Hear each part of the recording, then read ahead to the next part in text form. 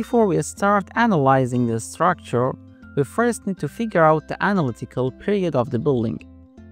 As I mentioned earlier, according to the code, we need to compare the analytical period T with the product of Cu and the approximate period Ta, which we have already calculated. If T is smaller than Cu times Ta, we will need to go back to where we set the seismic loads and fix the period by using T instead of Ta. Now, since the stiffness modification factors for determining the period are different from the previous according to the code, we will make a separate file just for this. So what I will do is save as the current model file and name it something like model period. In this new file, we will adjust the stiffness of the members according to the code requirements for period calculation. Then we will analyze this model to get the value for T and compare it with Cu times Ta.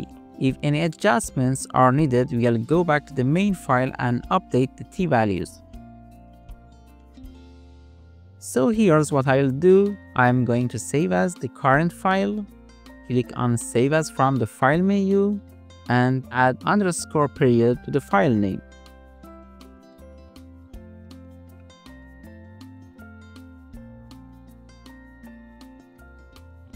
In section 6.6.3.2 of the ASCE code, they talk about stiffness modification factors used in service load analysis for checking deflections, vibrations, and the building's period. It says that the moment of inertia we have used so far needs to be multiplied by 1.4. Now, for our building, the modification factors were 0.35 for beams and 0.7 for columns. If we multiply those by 1.4, we get 0.5 for beams and 1 for columns. So we need to enter these updated modification factors into the period file. So go to the Select menu. We click on Select, then Object Type, and finally click on Beams to select all the beams. Next, we go to Assign menu, then Frame and Property Modifiers. We change M3 to 0.5 and hit OK.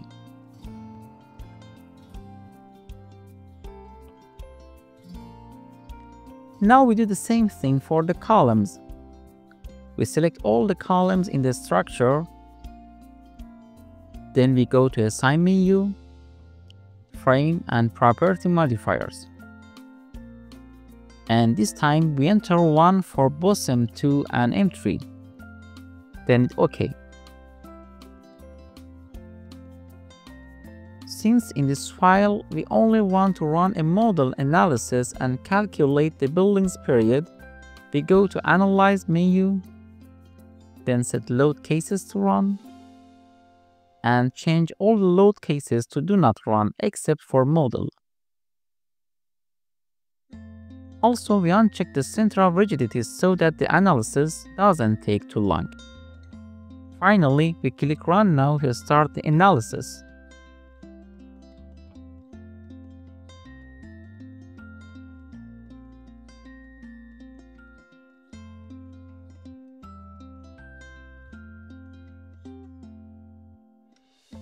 After the analysis is done, to get the building's period, we go to the Model Explorer, head to Tables tab, then go to Analysis Results, followed by Structure Output, and then Model Information. Right-click on Model Participation Mass Ratio, and select Show Tables.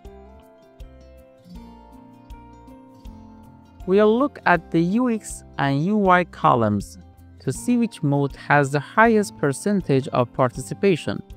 For UX, the highest participation percentage is in mode 2.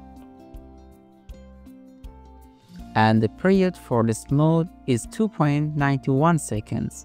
So Tx equals 2.91 as shown in the table. For the Y direction, we look at the UI column and see that the highest participation is in mode 1 with a period of 3.03 seconds. As mentioned in the code, these analytical periods we have calculated need to be compared with Cu times Ta, which is the approximate period. According to tables in section 12.8.2 of the code, since the value of St is 0.52, which is greater than 0.4, Cu is 1.4 and that's been entered into the table.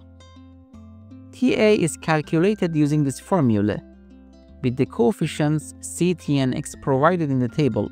If we plug in h, which is the height of the building, we get Ta equals 2.17. The product of Cu and Ta, which we need to compare with Tx and Ty, is calculated here. As you can see, the T values in both directions are smaller than Cu times Ta. So we need to update the period values in the main model file and enter Tx and Ty for them. So let's go back to the main file and update the period values.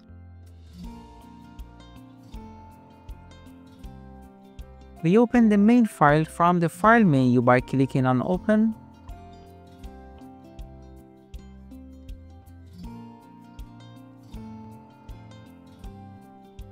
And we need to update the period values that we had entered for the load patterns EX, EXPN, EY, and EYPN. To do this, we go to Define menu, then to Load Patterns, and we'll adjust these 4 load patterns.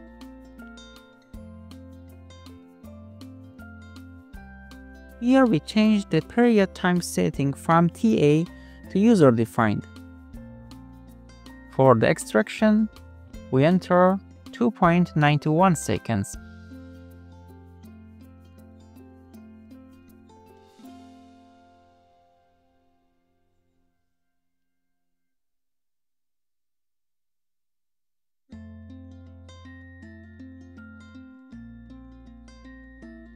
Then for the Y direction, we enter 3.03 seconds.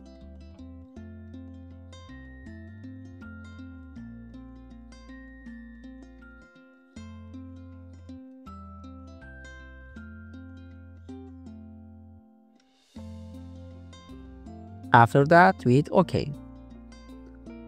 Now the model is ready for analysis.